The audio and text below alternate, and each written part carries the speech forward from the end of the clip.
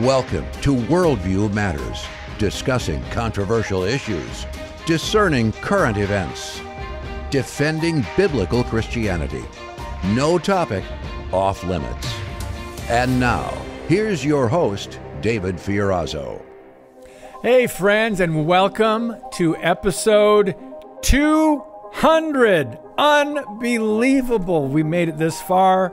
It's because of God's sovereignty and the Holy Spirit. Thank you, Jesus, and you for powering this podcast, Worldview Matters. So thank you. We've got a list of people who have donated financially. Many of you are monthly donors, meaning I guess every month it's automatic. It's just amazing, guys. 200 episodes, and glory be to God. And that's one of my prayers. Almost every time I say, Lord, help us glorify you today. Help us to encourage and equip the saints, the body of Christ, and help us be understand the times and sense the urgency of the hours. So I just wanted to open that up and say thank you for allowing us to hit episode 200 on worldviewmatters.tv. So before we get to our guest, Pastor Dean Dwyer from Australia, I want to encourage you guys to subscribe to our Rumble channel, Freedom Project on Rumble. I've got a Rumble channel as well. Find me there. Also, Freedom Project Media has an app for your iPhone that you can download for free. So check out the Freedom Project Media app. So thank you for growing us on Rumble. We're going to need that. As you know, last month I was kicked off YouTube for being a naughty boy, violating community standards. You know that biblical worldview and speaking the truth can get you into trouble. Speaking of trouble, let's bring in one of those troublemakers for the kingdom of God, Pastor Dean Dwyer, and he's the pastor of Iser Street Baptist Church, Toowoomba, Australia. Brother, so good to see you. G'day from Australia, David. We are the glorious land down under. And as we learnt from the Olympics, the land of strange breakdancing. That's funny. Oh, my goodness. I'm so glad we're not going to talk about the Olympics. Yeah, I did. If you've seen the clip, look, the irony is that pretty much that's how Australians dance. But I think there was a lot more break and not enough dancing. Oh boy, what a joke. Shame on the International Olympic Committee and the demonic opening the ceremonies, just bizarre stuff. But it's, they're not, believers, and I understand they're trying to please the world and whatever. Before we dive into the topic today, by the way, friends, embracing the irrational and normalizing rebellion. That's what we're talking about. You can check out some of the articles we'll be referring to Pastor Dean Dwyer on harbingersdaily.com. He's got a page there. You can check out some of these articles. Scroll down a little bit to catch them on Harbingers Daily. Dean, congrats on being full-time senior pastor at your church since July 1st. I don't think we've talked to you since then. No, the last time we talked was back in May, so that's all happened as a result, in the interim. But well, look, we praise God for that. Thank you. Yeah, I appreciate that very much. As you know, and as many of your viewers know, for those who don't, the impetus for that really was a pretty bad motorcycle accident, and that gave me the time that I needed to reflect, and God really spoke through that. And as I say to people, the great paradox of faith sometimes, and this was reflected in my life as well, that in order for me to take a step of faith, God had to break my back. So even though they were difficult times, then God has brought something just wonderful out of it, and we count it just a great blessing and a privilege to be able to serve him full-time here at Iser Street Baptist. Yeah, I told... before we got on the podcast, I told you, man, your flock, your church is in good hands, and they are blessed to have you. I love you, brother, and appreciate your voice and your teachings and your writings, and I'm just thankful that we can connect across continents here. I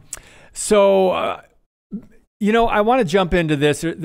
We're trying to equip and encourage the body of Christ, but also make some points and help us to understand that from the biblical perspective, there is spiritual warfare going on all the time.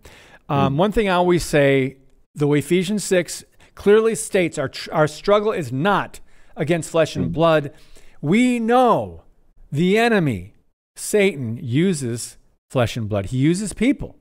He uses institutions. He uses governments. He uses evil men to do his bidding. So what we're talking about today, characteristics of Satan's kingdom, you called it spiritual anarchy, Dean, and that's the overall theme for today. And we will get to, I think a lot of people can understand embracing the irrational, because that's where a lot of our societies are at today. So walk us through this wherever you want to start, and I think you're going to get to unity. But if you want to set this up first and why you decided to touch on these things now, go ahead. Absolutely. I think, as you touched on before, really the impetus for this came from the Olympics. Now, if I was an athlete in the Olympics, I'd be pretty annoyed that I've put in all this hard work. For 4 years, I've trained and worked really hard, got to the pinnacle of my sporting career, and then that was overshadowed really by what I call Satan's revival meeting, which is the opening and the closing ceremony, because that's really what it is. It draws the nations together. It draws the people together. The eyeballs of the world are upon this stage, and what he puts forward is just this spirit of darkness. And as we often say to people, you've got to be able to discern through your worldview. Now, we know, and as your show is entitled, Worldview Matters. That matters in everybody's life. And if you've got a worldview that's based on the spirit of darkness, well, you're going to embrace some of those things that were portrayed at the Olympic Games. And I guess this is why people can't understand the Christian worldview and why Christians were so upset. Because if you're looking at the opening and closing ceremonies through the paradigm of darkness, then you mightn't necessarily see anything that was wrong with what happened there. But when you're looking through it through the paradigm of light, when you're looking through it in a biblical worldview through the lens of the Bible, then in your spirit, you can easily discern that what happened on that stage and in and around those Olympics was incredibly dark. I mean, yeah, to the discerning eye, to those who adhere to the biblical worldview, understand Scripture, it's clear. I mean, I was so saddened for some of those athletes, as you said, worked so hard, and then they put out this, demonic introduction in the opening ceremony, and a lot of people boycotted, rightly so. A lot of people, a lot of good, people. It's just really sad, but that's the way. That's the way of the world. Which may transition into one of your articles that we wanted to touch on today, Worshiping Madness, because it is the darkness. But darkness is irrational. It is madness. And you talk about how the New World Order demands a new God. But before we dive into that more, Dean, I want you to talk about unity some more, because I find that fascinating that in the Olympics, countries want to unite, right? And, put out this front of global peace and prosperity, whatever else. But in the United States, unity, you would think it wouldn't be a bad thing, but there are people that don't have a biblical worldview that we should not be uniting with. And that means in the church too, maybe good causes, but I mean, an atheist can do good works, right? Oh, absolutely. Yeah, that's exactly right. And we're talking off air about the book of Jude. And for any Christian who hasn't read it, I'd encourage you to do so. It's only a very, very short book, but it gives us the context behind why Jude was so forceful in contending for the faith, because our faith is something very precious to us. And of course, he was speaking about the concept of false teachers and apostates and those that the enemy sends into the church. And I think this is one of his tactics, because in any type of warfare, what you want to try to do is blunt the effectiveness of the opposing offensive army. And I think this is what he's been very good at, is that in terms of blunting the effectiveness of the church, he wants to keep the church busy. Now, he keeps the church busy in terms of some of the social justice causes, and he keeps the church busy by having to contend all of the time with false teachers and apostates that he sends in. Because if we're busy doing that, and if our energy is being drained with having to deal with all of the internal drama all of the time, well, guess what? The church doesn't have the energy, doesn't have the time and the focus to be able to deal with some of those outward issues that are really important in the world today. So this is what you were saying in terms of there's some things that just don't coalesce in the Christian life. We can't have light and darkness coalescing. Therefore, we can't have faith and apostasy coalescing as well. So this is going to become an increasing problem in the church today, where you've got apostates and false teachers really making inroads in there. And of course, Jude gives us some very solid advice. That is to contend for the faith. This is going to have to be a very deliberate action. This is going to have to be a continuing action, which is going to take intense prayer. It's going to take intense work, and being able, once again, it comes back to discernment, being able to discern exactly what's going on and using the discernment of the Holy Spirit in order to contend. And, in some instances, we have to remove these people from the midst, because otherwise they can be incredibly destructive to the work of the church. Let's contend for the faith that was once for all handed down from the apostles or to the saints. I just paraphrased that in Jude. I'm thinking of, there's world events and meetings that different religions go to. Maybe I don't know, there's so many different kinds.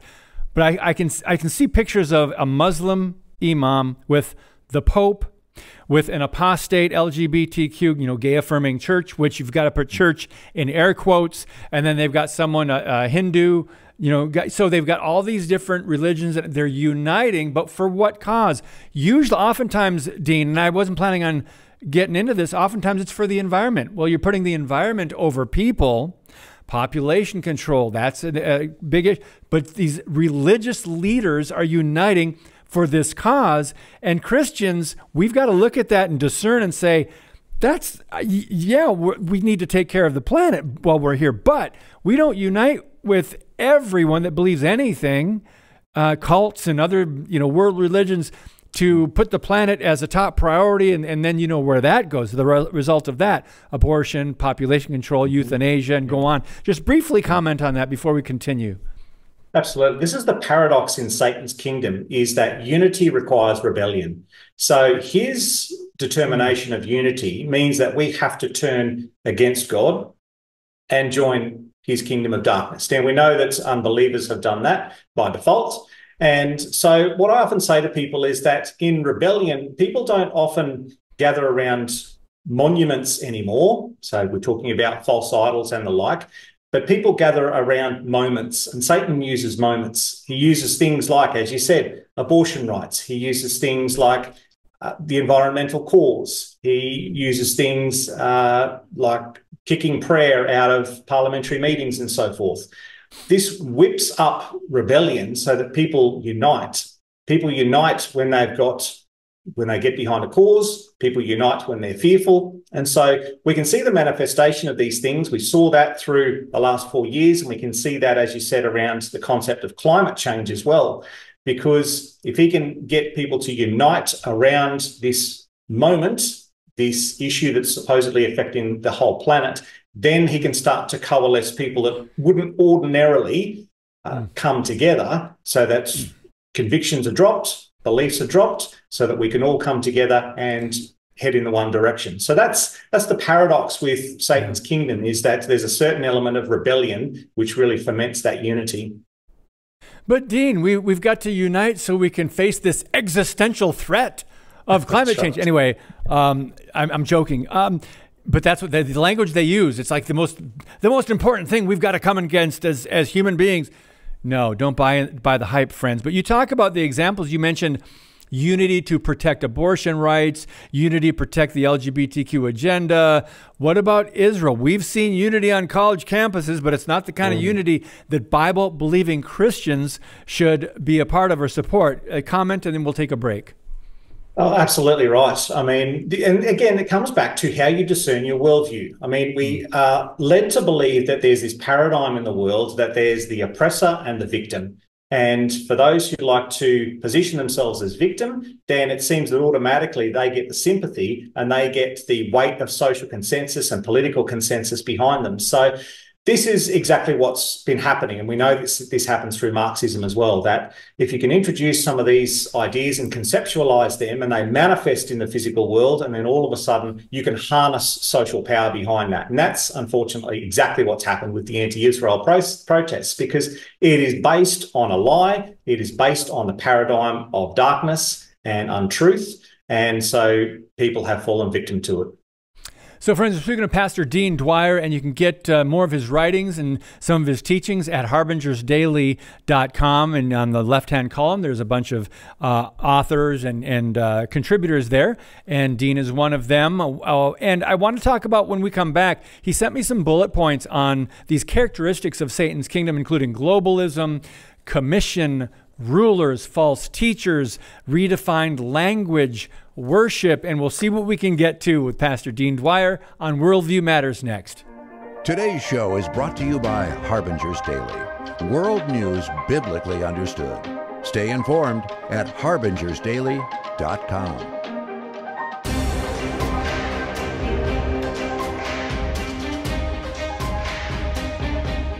If you're interested in sponsoring Worldview Matters, or you know someone who might be, send us an email, worldviewmatters@fpeusa.org, the website worldviewmatters.tv. So, Dean Dwyer, it's going by way too fast today. We can talk about globalism, or we can talk about commission, whatever you'd like to jump to next. And friends, the article, there's a couple of his articles at Harbingers Daily. If you miss any of this, we can't get to all the points, but go ahead, Dean. Yeah, thank you, David. We always run out of time. I said you're far too much material, but let's just go through them quickly because I think there's some important points there. We've got a commission in our Christian life. We know that we've got to go into all nations, make disciples, share the gospel. Well, Satan has a commission in his kingdom as well. And it comes back to that old phrase, do what thou wilt. And so for Satan, we see a lot of his acolytes out there spreading his message. Now, it comes back to the basis of our interview today, which is embracing the irrational. And I think what we can start to see in the world today, particularly through movies, through music, through television shows, is that really his acolytes are busy spreading his message throughout his kingdom, because some of the things that we're seeing, particularly in music videos and performances like the Grammys and so forth, there's some very, very dark things there. And unfortunately, this is corrupting young minds as well. So that's his commission. And unfortunately, he's got no shortage of people who are ready to fulfill that role within his kingdom. It's interesting, that leads on to the next point when we talk about rulers, and I've talked about this recently in our congregation, because when we get to Psalm 2, which is the enthronement psalm, we see, though, there conspiracy. And for anyone who says there's no conspiracy in the world, well, there's conspiracy in the Bible, because as J.B. Hickson often says, conspiracy is just two or more people conspiring together to devise a wicked scheme. So we absolutely see the people, the kings and the rulers gathering together, taking counsel together.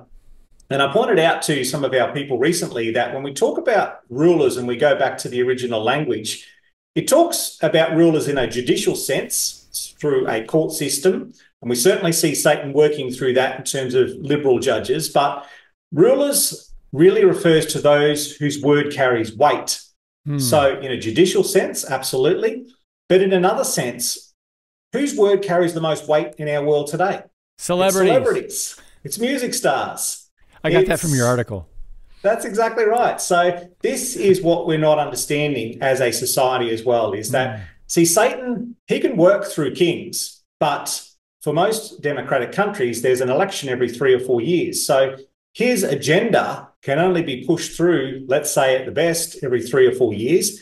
But if he sets up rulers, celebrities, those whose word carries weight throughout the world, then he can spread his message. And what we're seeing is that some of these kids from a very early age appeared to be very innocent when they first came on the scene, but now all of a sudden they go into adulthood and something changes. It goes from innocence to something very dark. And for those that have taken on this journey with them, those who have followed these celebrities for a long period of time, all of a sudden they're being led into this corruptibility and this darkness, in some cases this witchcraft as well. So this is where we see Satan really active in the world today. So it's an encouragement to parents and for anyone really of any age just to be really careful what you are allowing into your mind, because he is really starting to push that message through those screens at the moment.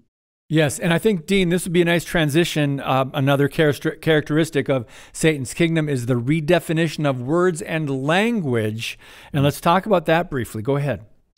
Yeah, absolutely. I mean, the prime example of that is Isaiah 5:20. I mean, for those who have a biblical worldview, how can you call good evil and evil good? How can you put light for darkness, darkness for light, bitter for sweet, sweet for bitter? But this is exactly what happens. I mean, in Satan's kingdom, we know that for Satan, what God ordains, Satan opposes. So in order to build a framework of his kingdom, which is built once again on spiritual rebellion, to get people to embrace the irrational, what he has to do is redefine the language. So all of a sudden, if evil becomes good, well, guess what? That's the foundation of your kingdom. That's the foundation of your worldview.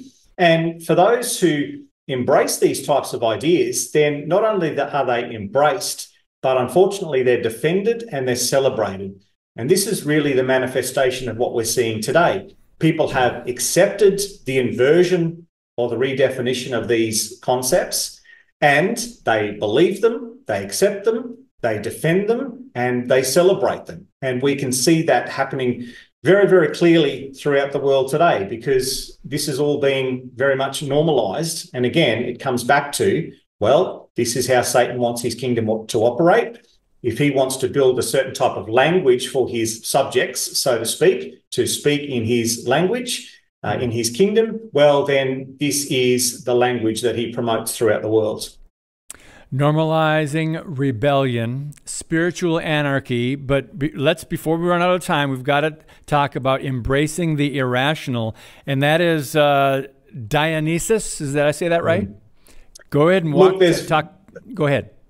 Varying ways. Dionysus is typically the accepted way of saying it, but I think, and I used in the article the example of the dress from 2015. And if people remember it, there's this dress that sent the internet into meltdown because some people saw the dress as black and blue. Other people saw the dress as white and gold. And so this was a viral phenomenon at the time because there's 11,000 tweets per minute about this particular topic. Jeez. And see, there was a lot of studies done on this. And so what it came down to is that if your brain is wired in a particular way to see the dress in certain colors, well, you could see it as black and blue, or you could see it as white and gold. And the amazing thing was that if you saw it in a particular set of colors, you couldn't see it in the other set. And I think I mentioned this because when we looked at the Olympic opening ceremony, we had people who looked at the opening ceremony and said, well, you know what, that's great. You know, this is a great celebration of our world today. Those of us who have a biblical worldview looked at the Olympics and said, well, you know what, this is dark, this is evil. And I mentioned this in the article because this is exactly what's happened. If your brain is wired in a particular way to see darkness as light, well, you're going to enjoy what the Olympics had to offer. But if you have a biblical worldview where you can see darkness for what it is, then what we saw at the Olympics was a parody of the Last Supper. But we also saw overlaid in front of that this weird blue character by the name of Dionysus. And so in that article, we walked through exactly who Dionysus was. He was the god of wine and revelry, but he was a god that people liked to worship because they descended into ritual madness. Not madness as we would consider it in terms of psychiatric illness, but just this absolute release of inhibition so that they could do what they wanted to do. And we see this concept right throughout history that the dark side of human nature is that they want to revel in the debauchery and the wickedness and the corruptibility. And so what we saw at the Olympics, to me, was very plain, that you've got a parody of the Last Supper, but then in front of that, the New World Order has put their god in front of that, and that's Dionysus. This is the one they want to worship in debauchery. And if you're familiar with some of the festivals that Dionysus led, as the night went on, they said, and as the wine flowed, they said, old and young were together. Now, that is something we unfortunately are seeing in the world today. We're seeing a gradual normalization of sexual immorality in relation to adults and children.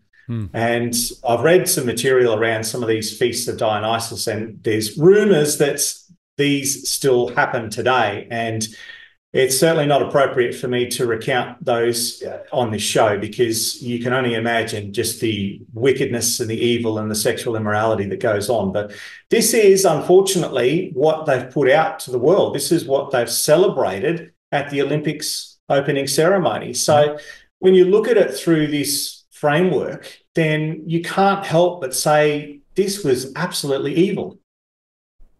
And the message we received from Paris, as you mentioned loud and clear, Christianity is not welcome in the New World Order. But I want to mention one of the rituals involved trance-inducing substances. You read about that. Pharmakia. You mentioned that, Dean, a couple podcasts ago when we had you on as a guest, talking about what happened in Israel October 7th with some of the radicals from Hamas using these psychedelic, these drugs, pharmakia, so they wouldn't have any inhibitions, and they couldn't even sense the evil that they were doing. Guys, if you don't remember that podcast, worldviewmatters.tv, just put in the search bar Dean Dwyer, and that was probably earlier this year or the end of last year or earlier this year when we talked about that. But just, I mean, that plays in here, pharmakia. It helps you, you know, get into this trance and just do whatever you want. Do what thou wilt, right? Oh, absolutely, yeah. So the drugs that Hamas operatives used was a drug called Captagon. And so that is a real problem in the Middle East, because that funds a lot of this terrorism as well. It's a very popular drug used by Middle Eastern men. And that really, I mean, they don't sleep for days. All of their conscience is destroyed, and they can do things that ordinary people wouldn't do. And so this plays into what we see in the tribulation period, because we know that there's pharmakia mentioned in there. And for the feasts of Dionysus, absolutely. They used wine, they used these trance-inducing substances because they wanted to descend into this ritual madness or ritual ecstasy. And so what we see at the Olympics was that, as I said in the article, the New World Order demands a new God. And for those unfamiliar with Dionysus, he was, in the myth, a god-man, because he had a mortal mother, Semele, and an immortal father in Zeus. So how ironic that the New World Order is looking to a God-man to lead them into sin, all the while rejecting the God-man who died for their sin. Interesting. Mankind needs to worship something, right? Absolutely. And that's a point you make indirectly in your articles. Pastor Dean, we run out of time. It's just always a blessing to have you on. By the way, friends, IserStreetBaptistChurch.com, and also you can go to Harbingers Daily. Brother, I appreciate you and your writing, and it's so good to have you on as frequently as we can here.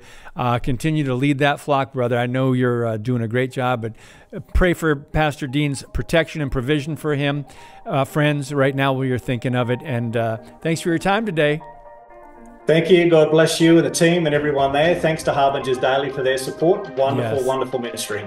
Yes, and may the Lord enlarge your territory, brother, in Jesus' name. Friends, thank you so much. God bless you. And as always, keep speaking the truth about things that matter.